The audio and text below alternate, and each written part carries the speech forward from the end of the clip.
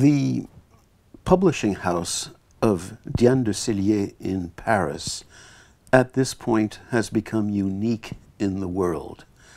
She sponsors the presentation of some of the masterpieces of world literature illustrated with the most pertinent art, not art as decoration, but art as a visual meditation, further inviting the reader deeper into the meaning of the appropriate text. And this way she has published such classics as The Tale of Genji from Japan or The Divine Comedy from Italy.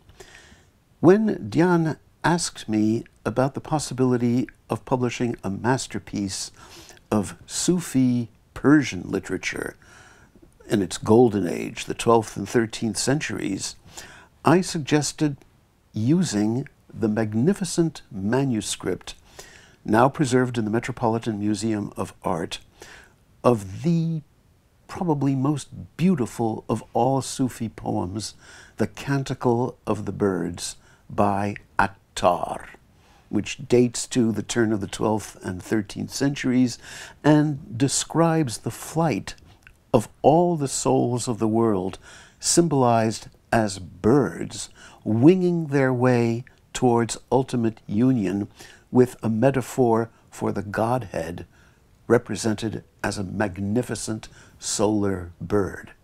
Of course, the Metropolitan Museum's manuscript, which dates from the end of the 15th century with further glorious additions to it by painters of the early 17th century from territories corresponding to what are today Afghanistan and Iran, we had the opportunity to bring further manuscript illuminations directly illustrating the themes, motifs, symbols of the poem from a wide range of countries of the Middle East corresponding to today's Turkey, to today's Uzbekistan, to today's Pakistan, and even India.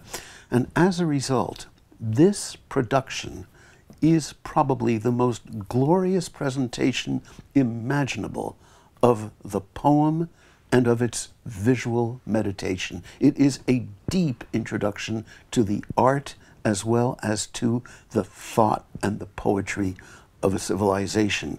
The poem is exquisitely rendered by Dick Davis's English verse in iambic pentameters, and I was asked to provide the commentary of the illustrations with additions by my colleague Leili Anvar, who is responsible for the beautiful French rendition of the poem.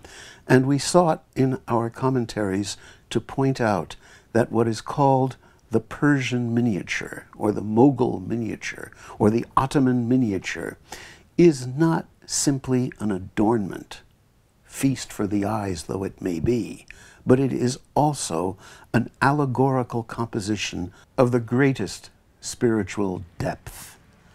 These paintings, very much like the paintings of the European Christian Middle Ages, are glosses, spiritual commentaries, profoundly engaged in translating through visual symbolism the literary symbolism of the poem itself. And we do believe that it will be difficult to find anywhere on the market such an extraordinary package of literature and art of medieval Persian and Central Asian Islam at its most glorious, poetry of the 12th and 13th centuries, and paintings from the 14th to the 17th centuries.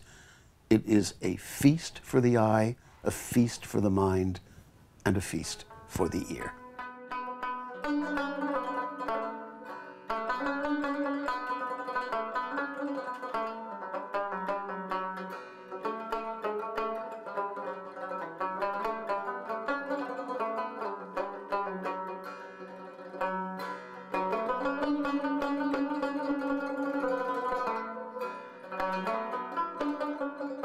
Dear Hoopo, welcome.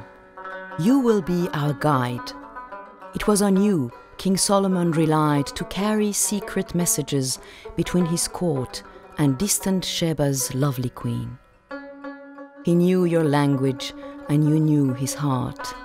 As his close confidant, you learned the art of holding demons captive underground, and for these valiant exploits you were crowned.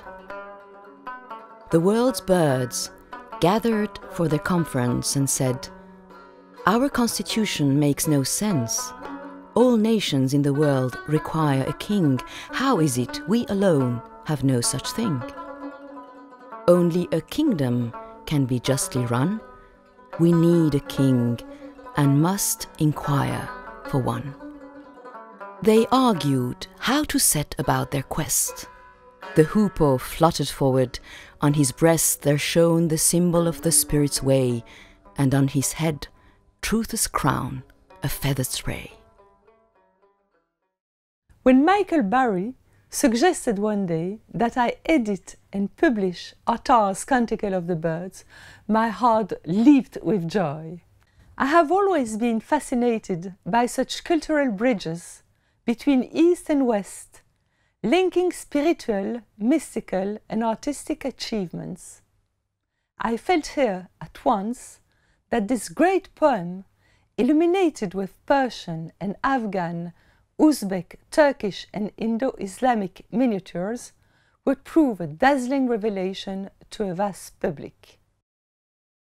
Attar was a literary model and spiritual mentor, indeed a true guiding father, for Rumi, Hafiz, and other great medieval Persian mystical poets.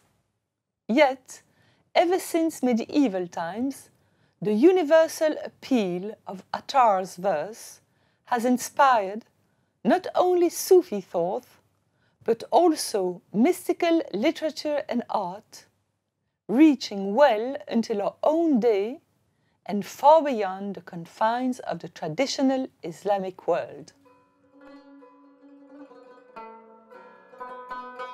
Since you came as 30 birds, you see these 30 birds when you discover me, the Simorgh, truth's last flawless jewel, the light in which you will be lost to mortal sight, dispersed to nothingness until once more you find in me the selves you were before.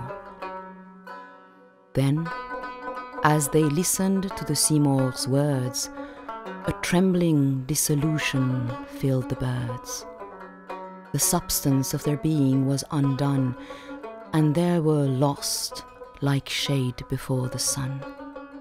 Neither the pilgrims nor their guide remained. The Simorgh ceased to speak, and silence reigned.